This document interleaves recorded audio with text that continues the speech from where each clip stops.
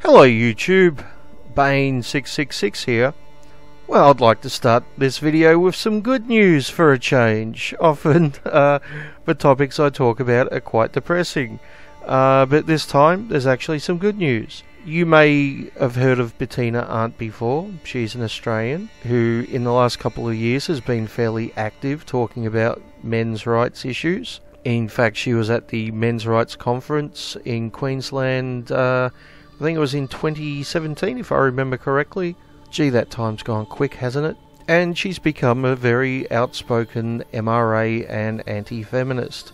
But her actual career in the media goes back many decades before that. Anyway, on Monday, last Monday, it was Australia Day, and she won an Australia Day award, which I think is great. Finally, an outspoken MRA has actually won some award presented by a government. This is amazing. Normally all we get is hate, scorn and lies.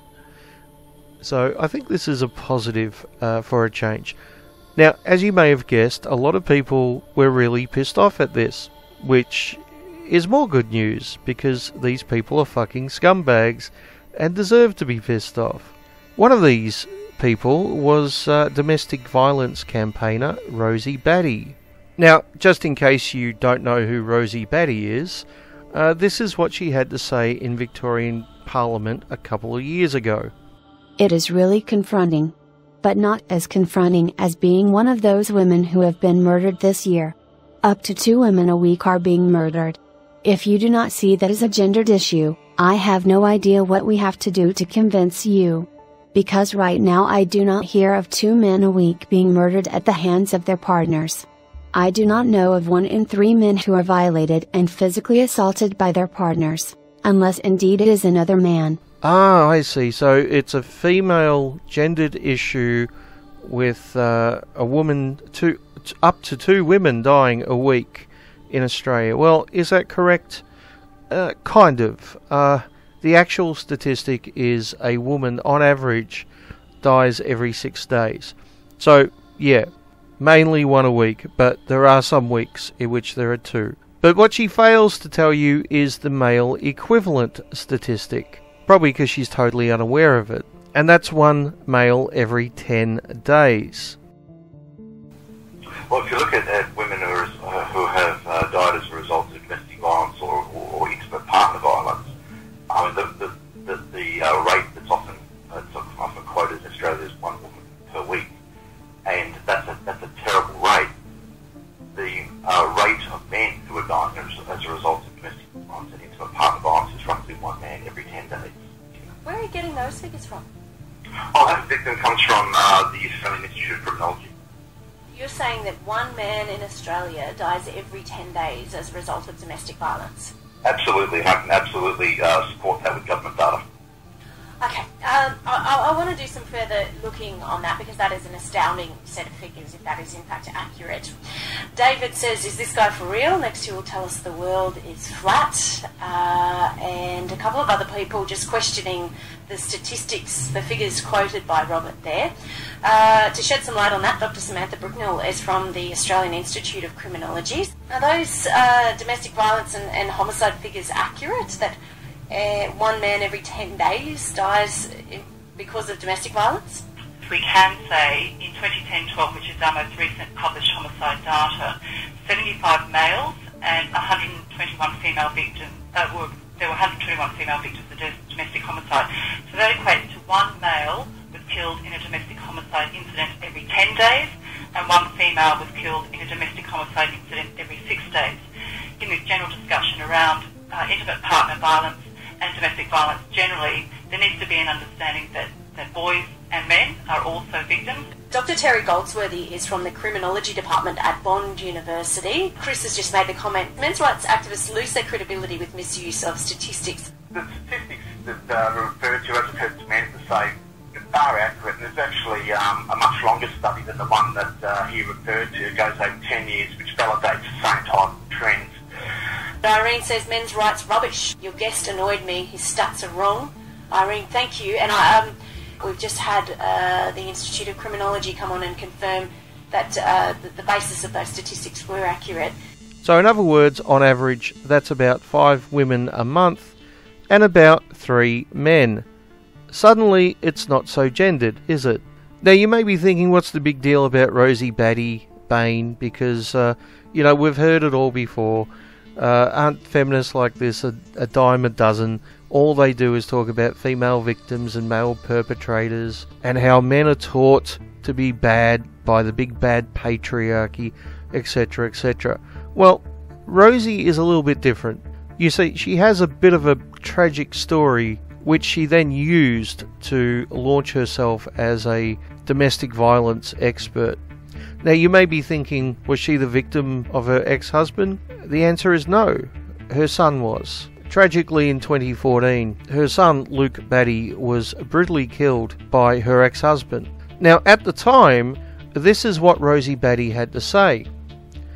No one loved Luke more than his father. What triggered this was a case of his dad having mental health issues. He was in a homeless situation for many years.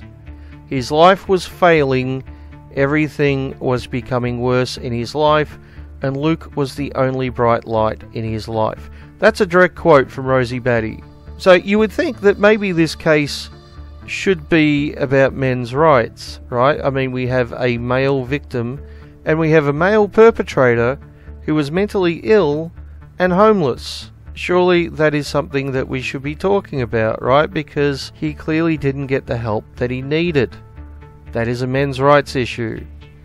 But strangely, it's been turned into a feminist issue where we talk exclusively about female victims and male perpetrators. How strange.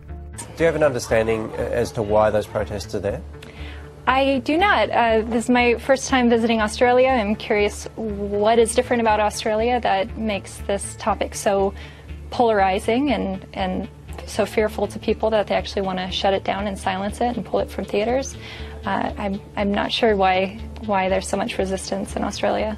Cassie, I think it could be to do with the fact that a couple of years ago our Australian of the Year was a mum who lost her only son at the hands of his father in a domestic violence incident. One woman is killed every week at the hands of domestic violence. It's really on the agenda here in Australia. It's not tolerated, and we're really trying to move forward and get it on a path where women aren't dying. I think that is why your film has hit a nerve. And it was his son that passed? It was her son who was killed by his father. I didn't know about that, but that is interesting because it shows that there are male victims of domestic violence. Sorry, that's the lesson you took? Now, the thing is, if this was a mentally ill mother killing her child, the media would be looking at it in a very, very different way. We wouldn't be talking about females being taught to be violent towards males. We wouldn't be talking about a matriarchy. We wouldn't be talking about toxic femininity. We wouldn't exclusively be talking about female perpetrators and male victims. What we would be talking about is mental health, which is what we should be talking about in the Luke Batty case. But unfortunately, it's been hijacked by feminists. So, now that you know a little bit about Rosie Batty and what a scumbag that she is, let's go on to see what she said about Bettina Arndt winning the award. Rosie Batty dismayed by decision to give Bettina Arndt an Australia Day honour. The 2015 Australian of the Year can't understand why someone has been rewarded for work that pits men against women. The former Australian of the Year Rosie Batty has said she is dismayed by a decision to award an Australia Day honour to the controversial writer and media commentator Bettina Arndt. Arndt, a journalist, author and sex therapist, was on Sunday made a member of the Order of Australia, the third highest rank in Australia's civic honours system, in an announcement that has drawn furious criticism from women's groups. Batty, a family violence campaigner who was the Australian of the Year in 2015, told Guardian Australia she found the decision to honour Arndt very unhelpful, a view she believed most people working towards gender equality would share. I was completely shocked and then I was quite dismayed, she said. I couldn't help but wonder how it could be that somebody has been rewarded for work that actually pits men against women. Rewarded for work that actually pits men against women. You mean like being a domestic violence campaigner who excludes male victims even though her son was one, demonises men, turns all women into victims, and ignores female perpetrators. Is that the type of person you're talking about, Rosie Batty? Because it sounds a lot like you. No self-awareness, I guess. And she describes it as very unhelpful. A view she believed most people working towards gender equality would share. So I guess you're talking about non-feminists then, because the feminists definitely aren't working towards gender equality, are they? If they were working towards gender equality, then they would be concerned about all victims of domestic violence, despite their gender, and they would want consequences for all perpetrators of domestic violence, despite their gender.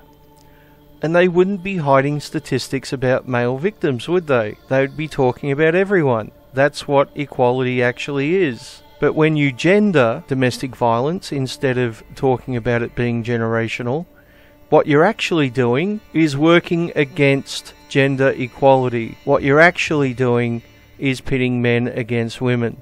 This is what feminism has been doing for, at least 50 years when it comes to domestic violence. Just ask Aaron Pitsey about that. So I find Rosie Batty's comments about Bettina Arndt amazing, although really not all that surprising. And of course Rosie Batty ignores the fact that 2/3 of parents who kill their children are in fact female. I wonder, Rosie, should we refer to that as gendered? No, of course not. Let's just go back and blame men. I mean, that's much simpler, isn't it, Rosie?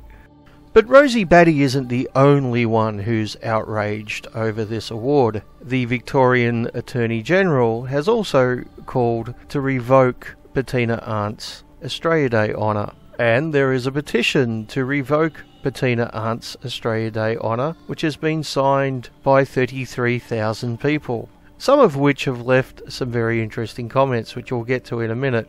But first, let's read what this petition actually says. Men's rights activist, MRA, Bettina Arndt has been recognised in this year's Australia Day Honours list for services to gender equity through advocacy for men. As part of these alleged services, Arndt interviewed twice convicted paedophile Nicholas Bester for her YouTube channel, in a segment she called Feminists Persecute Disgraced Teacher. Okay, so I did a search for this video and I could not find it, so I'm guessing it's either been made private or deleted. So the only information I know about it I've got from the media, which, as you may have guessed, is somewhat biased. And I'd much prefer to watch it and make up my own mind rather than go by biased news sources. So this is a difficult one for me to comment on. The little information I do know is it seems the guy in question was 58, he was a teacher, and he slept with a 15-year-old female student. Now, just let me say before someone else points it out in the comment section, that does not make him a pedophile. Now, I'm not justifying what he did, by the way, but for someone technically to be a pedophile, they have to sleep with someone who is prepubescent, and 15 is not prepubescent. Now, having said that, he should still be prosecuted for that. Anyone who's been watching my channel for a long time knows that I have no tolerance for teachers sleeping with their students. That's what we like to call statutory rape. But I imagine most people who are using this as a cudgel to attack Bettina Arndt also haven't seen the interview. You know, something you should probably do before passing judgment. I'm also betting that these people are dead silent whenever there is a female teacher who sleeps with one of her students and gets off with a slap on the wrist. This is something that happens all the time, yet there seems to be no one commenting on it except for a handful of MRAs like myself. A former Coleraine High School teacher convicted of having sex with a student is getting out of prison. 9 on Your Side reporter Zach Pitts is live with why the judge said yes to Julie Heltzenroder's request. Zach. Well, good afternoon to you. She only spent 6 months behind bars. She was actually serving a 2-year sentence. This morning, a judge here at the Hamilton County Courthouse decided it was time for the former teacher to be a mom again. Hodson-Schroeder has an 8-year-old daughter, and the judge says they've been separated long enough. Prosecutors argued, saying that she hasn't showed any remorse since her conviction. They also say she violated her position of trust and authority when she had sex with a student. The judge ultimately decided she had spent enough time behind bars, but told her she ruined her own life and will never teach again.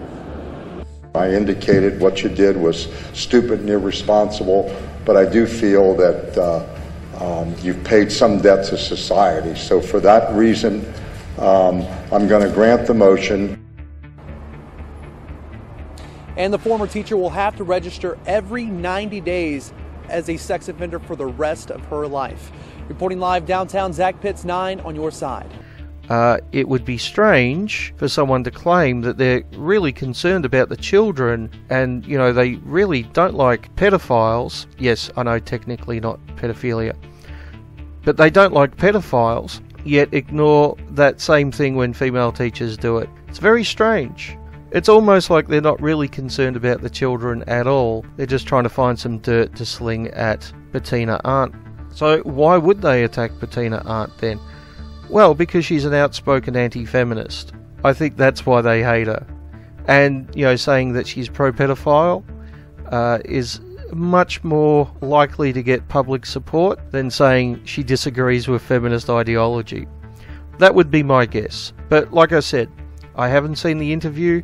If I watch the interview, I might completely change my mind and think Bettina Arndt is completely wrong. But I have to reserve judgment until I've actually seen that interview. Let's continue. Bester had previously described his sex crimes as awesome. Despite the domestic violence epidemic in Australia, Arndt has also claimed that programs to combat domestic violence unjustly demonize men, despite the fact that men are overwhelmingly perpetrators. I love it when a feminist quotes a claim made by MRAs and scoffs at it as if it's insanity, and then in the very next sentence proves us right, just like in this particular case. Yeah, you're right. The perpetrators of domestic violence are overwhelmingly men if you delete all the female perpetrators and ignore all the male victims. Under those circumstances, you're correct. Now, that wouldn't make you a very good person, though, would it? That really wouldn't make you an equality advocate, would it? That wouldn't make you all too honest, would it? Of course, if you do delete all the male victims and all the female perpetrators, and instead promote just female victims and male perpetrators, you know, what's commonly known as feminism, then yes, that would be considered demonizing males, wouldn't it? Just like if you ignored white crime and only showed stats for black crime, and pretended white crime never happened and that only black people committed crime, that would be considered racist, right? So how is what you're doing not sexist? How is that not demonizing men? And that the deeply misogynistic culture that produces domestic violence can only be found in countries like Afghanistan and Saudi Arabia, but not in Australia, the United States and Britain, which are egalitarian, despite also being allegedly hostile to men. Okay, here's a simple question for the ladies out there. Which of these two countries would you prefer to live in? Afghanistan or Australia? Shall I give you some time to think about it? No, I don't really need to, do I? I mean, the answer's obvious. Obviously, women are treated better in Western countries than they are in certain other countries. That's just a simple fact. And yes, Western countries are much more egalitarian. That doesn't mean that men don't have issues in Western countries, or that women don't have issues either. And for the record, I'm not saying either men or women are oppressed. That's a totally different argument. Feminists seem to be a little bit confused about this particular thing. But if you think that Australia and America and other Western countries aren't hostile to men, how do you explain the sentencing gap? Need I point back to the clip I played just a little while ago about the female teacher sleeping with her male student, underage male student, getting a 2-year sentence and then being let out after 6 months? And she was told that, you know, she's ruined her life. Nothing about the boy's life was mentioned, though, I notice. And one of the reasons she was let out was so she could go and continue being a parent. Now, I wonder how many male teachers who have slept with female students get let out of jail after 6 months so they can continue being a parent. Probably not that many, right? In fact, they're probably never allowed to see their kids again. And for the record, I'm not advocating for male teachers who have slept with their students. I'm saying that female teachers get lenient treatment, and that should not happen. Not only should she have served the full 2 years, she probably should have got a longer sentence. Not that we'll ever hear any feminists bring that up, right? Men's rights activism of the type Arndt practices and the Australian government rewards is recognised by the Southern Poverty Law Centre as a product of extremist supremacist ideology. It has no place amongst our national awards. Ah, how typical, the Southern Poverty Law Centre fallacy. Yes, they're a very, very unbiased organisation. I imagine we can believe anything they say, right, without any scepticism or any questions? Sure we can, sure we can. The amazing thing is, if the Southern Poverty Law Centre applied the same standards to feminists that they do to MRAs, even if they applied 1/10 the standards they apply to MRAs to feminists, they would find feminists the biggest hate group in the world, right? They would call them an extremist group, they would call them a supremacist group, they would call them a hate group. But they don't apply the same standards because of their ideology. Funny that. Isn't it strange when you look at two groups unequally and you apply a standard to one that you don't apply to the other, you get one group looking far worse than the other? Yeah, it's funny how that happens. How strange. Yeah, it's the type of thing that the KKK does to black people, right? So anyway, just to finish off, let's have a quick look at a couple of comments from this petition and then I'll finish up this video. Giving Bettina Arndt an Australia Day award is a spit in the face of all the women murdered by their partners, all the women living in violent relationships, and all the women working for less wages for the same job as their male counterparts. And it sends a very clear message that this government is not only not concerned about violence against women, or equal pay and rights for women, but that they actively support maintaining the subjugation of all Australian women. Well, I think this is a fantastic comment by this particular man talking about the subjugation of all women, which is a topic that more men should be talking about, right? I mean, anyone who's studied feminism knows that. But this brave man has clearly made this comment about subjugation of women in Australia, and what's his name? Let me just see what he's... Oh, hold on. The person who left the comments called Michelle. That's not a man's name. Well, that's confusing. How did this woman get access to a computer? I mean, she should be chained to the kitchen sink, right? Naked and pregnant, isn't that what the patriarchy says? But clearly she's escaped and somehow got access to her overlord's computer so she could leave this comment, because as we know, all women in Australia are under subjugation by the evil men. I don't know how she knew his password. It was probably something simple like patriarchy. I'm going to have to change my password to everything now.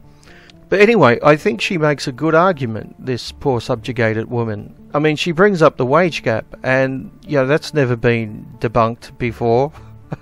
Ever. Sorry, I couldn't keep a straight face while saying that. But yeah, unfortunately, according to her, women working for less wages for the same job as their male counterparts. Well, you know, there is a solution to that, and it's not feminism. No, what it is working like a man. That's right, ladies. If you want to earn as much as a man, the simple solution is to work the same number of hours. Or possibly work more dangerous jobs as well. But, you know, that might increase the number of women who die at work, and I guess we can't have that, can we? It also wouldn't give feminists like this one something to whine about and claim that they're under subjugation. Next. I'm a man. I do not need activists to campaign for my rights, because I already have them. I don't know what cynical motives this woman has for her words and actions, but they neither serve men nor women, other than the perverse outliers of both those groups. Well, thank you for that comment, Ray, who is a man. I'm guessing he probably has to tell a lot of people that. But Ray is not just a man, he's clearly a very, very well-informed and educated man, because he knows that there are no men's rights issues. He knows that when a father goes to family court to get equal custody of his child, that the court automatically gives it to him. And that, you know, fathers are never separated from their kids. Never happens. Right, Ray? Has never happened in the history of mankind. Something we definitely don't need to talk about at all.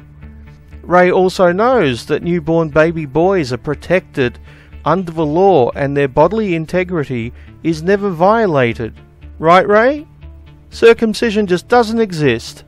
Who would dream of doing such a thing to a child? Right, Ray? Just doesn't happen. Definitely don't need to talk about it. And Ray knows that when a man and woman commit an equal crime and they go before the court, that they're treated 100% equally. Right, Ray? There's no bias in favour of women. Women don't get lighter sentences or let off scot-free. People don't make excuses for female criminals. No, Ray, that never happens. These aren't things that we need to talk about. We should just all shut up and stick our head in the ground. Right, Ray? Anyway, on that note, I think I've had too much stupid for one day. You know, at first it's amusing. At first I can kind of laugh at it, but you just reach a point where you just want to bang your head against the wall. And I think, thanks to Ray, I'm past that point now.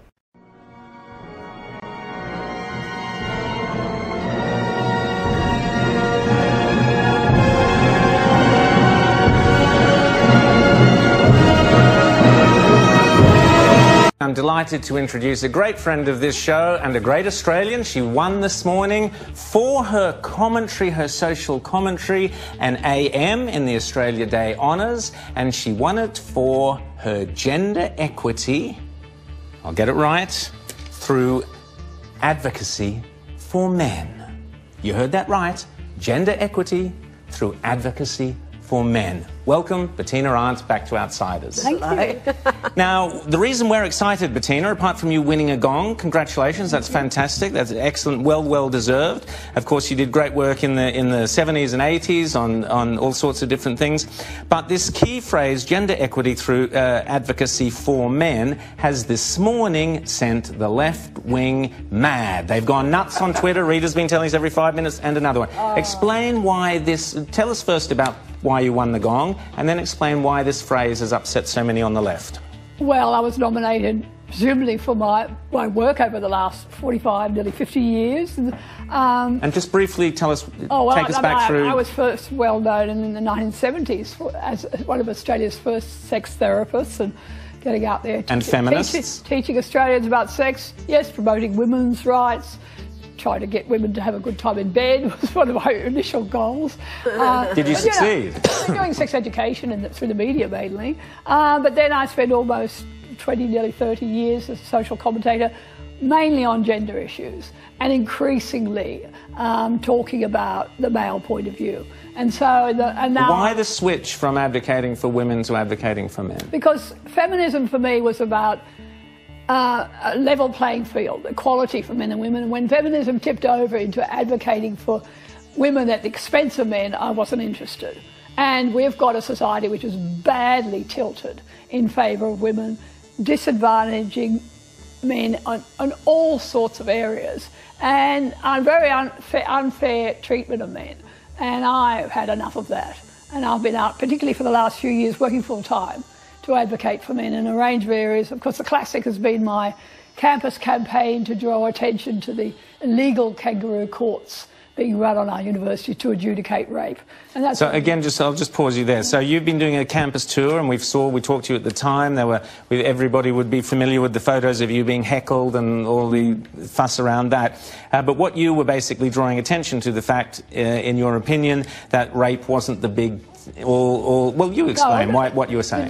The point is that our universities have decided to usurp our criminal law system, set up their own courts, their own regulations to adjudicate rape because they're trying to get more convictions. This has been driven by a small feminist group who don't believe we get enough rape convictions, particularly of these young men in date rape situations.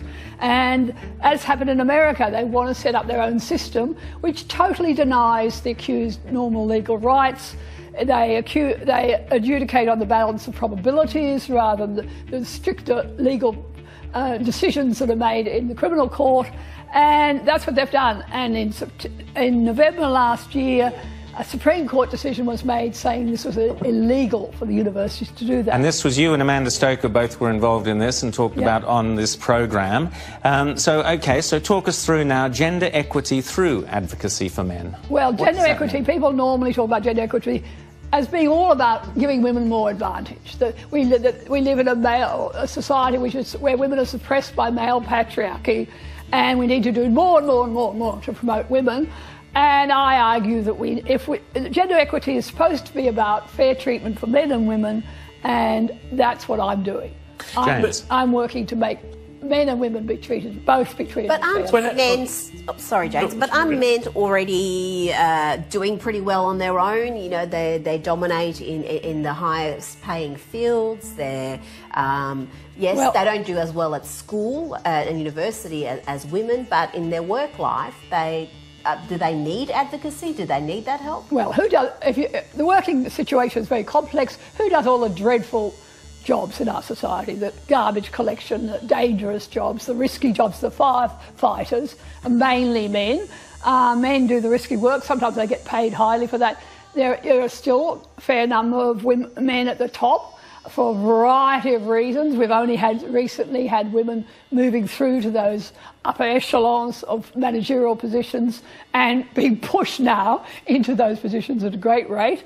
I mean, there are so many. If you mentioned education, 60% of graduates are now women. At what point are we going to worry about the fact that so few males are graduating from university? James? But and I got to say, Bettina, congratulations, and as a man, thank you for your advocacy on my behalf. But I wonder if it's actually not a bit of a misnomer to say that it's advocacy just for men, because to my mind, all of this feminist campaigning, this idea that women are victims, men are horrible, all of that just pushes the sexes apart. And so, to me, isn't there a big problem that men and women just are getting along worse because of these campaigns that demonize men? Everybody loses when you wind up demonizing just one side unfairly. Absolutely. And I every day hear from women, hear from mothers of sons, hear from women who have men in their lives who are being unfairly treated, men who are being subject to false accusations of violence or abuse, men who aren't being treated fairly in our court system. Women everywhere are really worried about this. They see the current approach to feminism as really divisive, as you say, creating divisions between men and women. A very bad move for our society. If you want to see how just utterly bigoted and intolerant and hateful much of the feminist movement is towards women, conservative women, then just have a look at the reaction to you. And I was going to read out a tweet here from a lady we got to know late last year. Remember Sherelle Moody? Yes. She's the one who said the firefighters are going to go back and bash their partners and we've got to watch out for that. Even the Greens distance themselves from this woman. She works for us, James. That's nice, isn't it? She's one of ours. Anyway, she said, giving Bettina Arndt this award is like giving George Pell one for child safety. Arndt's work is not about gender equity. It's misogyny-driven hate designed to keep women barefoot, pregnant, and tied to the kitchen sink. Is that what your aim is? Are you wanting women to be out of the workforce, out of universities? Your response, Bettina, and then we've got to go. In the kitchen. Of course I'm not. I think I celebrate women's achievements, the choices women have. We've never had a more privileged group of women as women in our society, and that's a wonderful thing. But let's offer fair treatment to men too. Bettina Arndt, you are a great advocate, both for men and for women, which is, of course, gender equity and your goal. Thanks so much for coming back on Outsiders, and, of course, congratulations. You are the first Outsiders to win an AM. So, I'm sure there will be many more. You never know. Well done, whoever decides these things. Thanks, Bettina.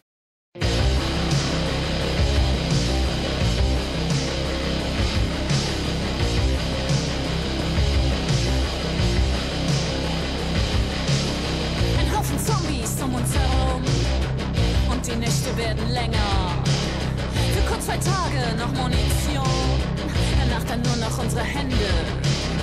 Woher sie kommen, wohin sie gehen, darüber denken wir nicht nach. Ein neuer Anfang, ein altes Problem, wer schickt hier wen ins Grab? Wir bleiben hier, wir haben die Macht, wir geben niemals auf.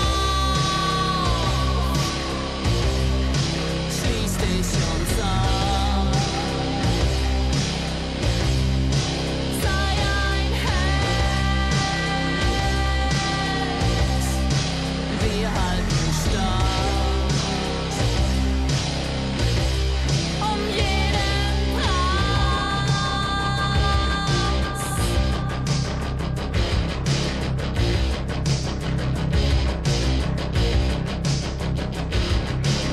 Festung Europa, die letzte Bastion.